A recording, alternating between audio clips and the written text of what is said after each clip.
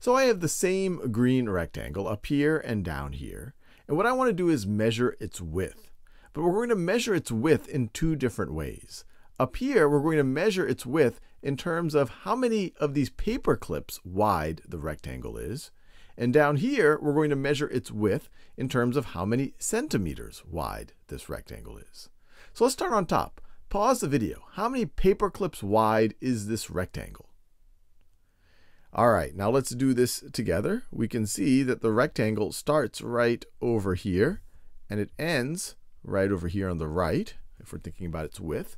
And so we have 1, 2, 3, 4, 5, 6, 7, 8, 9, 10 paper clips. So this rectangle is, we could say 10 paper clips wide. Now, if we want to measure it in terms of centimeters, we would do the same thing, but we would use this ruler. Let me do this in a different color. So the left edge is there. The right edge is right over there. And it looks like this rectangle is also 1, 2, 3, 4, 5 centimeters wide. 5 centimeters wide. So notice, the same rectangle has the same width. It's 10 paper clips wide, and it's 5 centimeters wide. So its width is more paper clips than centimeters, is one way to think about it. Now, based on that, what is a larger unit of measurement? The paper clip, at least these paper clips, or the centimeter? Pause the video, think about that.